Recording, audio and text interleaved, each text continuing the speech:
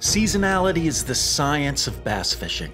Ignoring seasonal patterns is fishing blindly. Bass are ectothermic creatures. Water temperature and barometric pressure directly influence their metabolism, feeding habits, and moving patterns. The seasonal shift drastically impacts these variables. In summer, bass primarily stay above the thermocline, where the water's warmer and better oxygenated.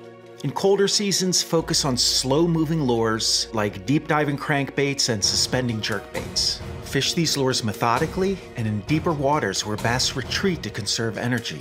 When it's hot out, topwater lures excel in early morning and late evening. They mimic distressed prey on the water surface and elicit aggressive strikes. You got him, there you go, Mike. Wind is a variable, not an obstacle. Wind patterns displace zooplankton, triggering a chain reaction in the food web. Utilize spinnerbaits and swim baits to mimic disoriented baitfish.